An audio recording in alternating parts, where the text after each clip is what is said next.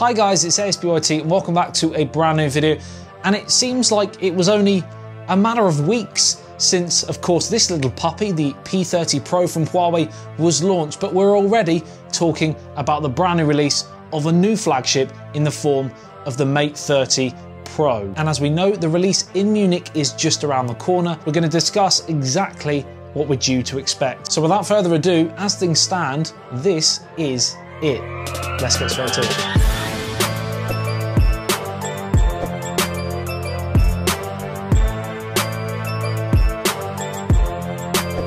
So first we'll touch on design, then specs, and then we've got a very key bit of information that has just dropped. And I'm going to want comment from you guys to see whether this will affect your interest in this device. Right, so we know that the Mate 30 range is going to be launched on the 19th of September. So it is just a matter of days away. It's going to be in Germany.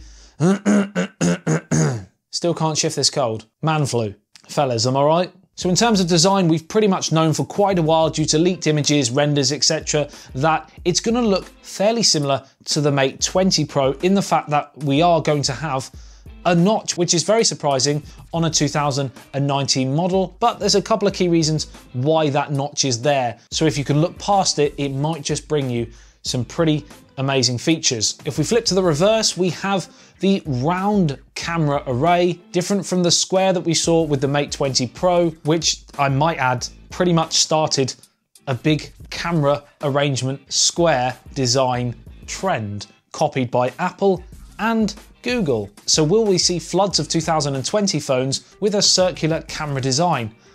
A high possibility. Now in the past, Huawei have been famed for having really great cameras on their smartphones. It's one of the things they really focus on. Not only with the Mate 20 Pro, but also with the P30 Pro here, we saw some pretty amazing things, and we're due to see a quad camera setup on the Mate 30 Pro, the primary 40 megapixel lens, a 40 megapixel ultra wide angle lens, and we believe an 8 megapixel telephoto lens, which will again really push the boundaries on optical zoom. The fourth sensor will be a time of flight, so good for depth perception, portrait mode, etc. The big rumor on the technology that's going to be housed in the notch on the front is 3 camera lenses and 3D facial recognition, very much more secure than 90% of the smartphones we currently see right now for their Face ID, and even the P30 Pro, which just has the water drop notch and therefore can only house 2D facial recognition. This frees up Huawei to either completely rid the fingerprint sensor from the device or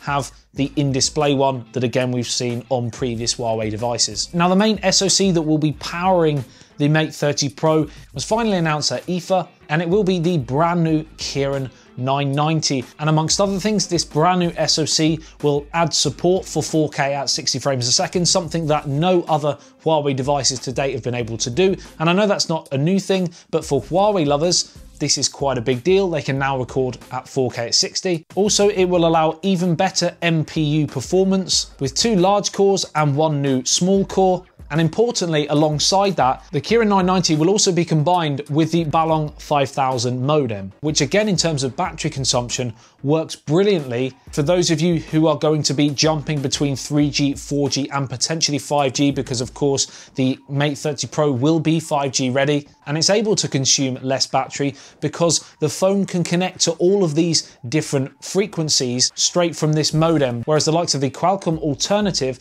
actually has to jump between a specially designed 5G section, jumping into another section that deals with 4G, 3G, etc. And obviously, if you're jumping between different areas and different connections, it's going to consume a lot of power on devices that are using this Qualcomm setup.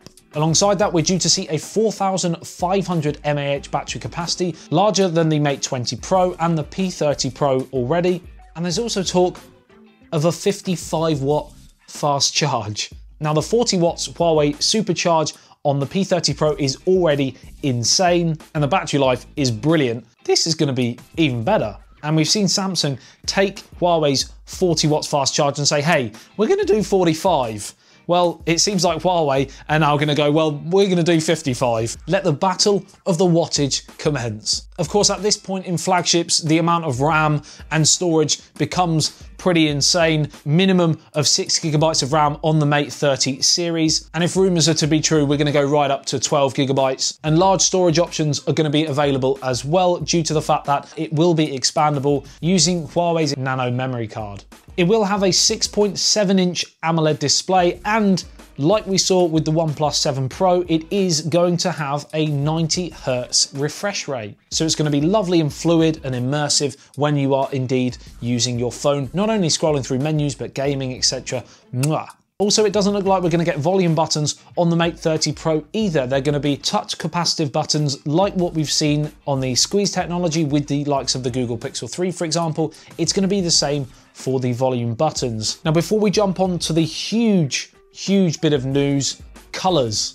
There's talk of black, red, gold, white, blue, chrome white, classic blue, and classic red. Let me know which of those colors sounds the most intriguing to you. Now let's get on to the huge news, but also a workaround. There is the whole US ban thing, which we're not going to get into. I've done many videos on this already, but what's key is that it looks like the Mate 30 series will, for the first time in recent history anyway, be shipping without Google's Android. It will still be Android, but it will be AOSP, which is kind of like a non-Google version of Android. So no Google apps, no Gmail, no YouTube, for example, but like what we've seen on previous devices that say have a Chinese ROM and not a global ROM, there is a workaround to get those apps onto your device. And it's not really that difficult. It'll just take you a few minutes, some nice easy instructions. I've actually done it on this channel myself. And if you want to see it as and when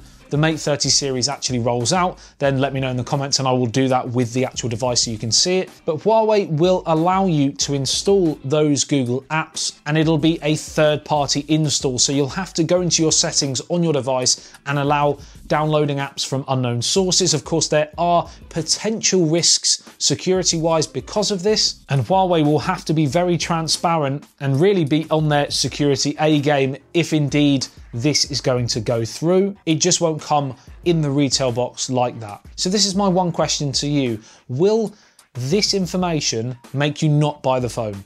Not even want to touch it with a barge pole? Or are you more than happy getting the phone, using all the other Android apps that will come with it, and just downloading all your Google apps using a third-party installation? Or are you somewhere kind of in between? You're still kind of interested in the devices, but you're a little bit skeptical about how this is all going to play out. Let me know in the comments. As always, I love to hear all of your thoughts, and I will try and respond to as many comments and questions as I can. I will hopefully be getting my hands on the Mate 30 series very, very soon, and I will of course be doing an unboxing, a review, and of course comparisons to other popular flagships around right now. If you want to see those, make sure you are subscribed to the channel. You've turned on the notification bell so that when I post those videos, you are notified. It's been absolutely lovely to have you on board again today. I'll love you and leave you. I'll see you in the next one. Say ASBYT, peace out.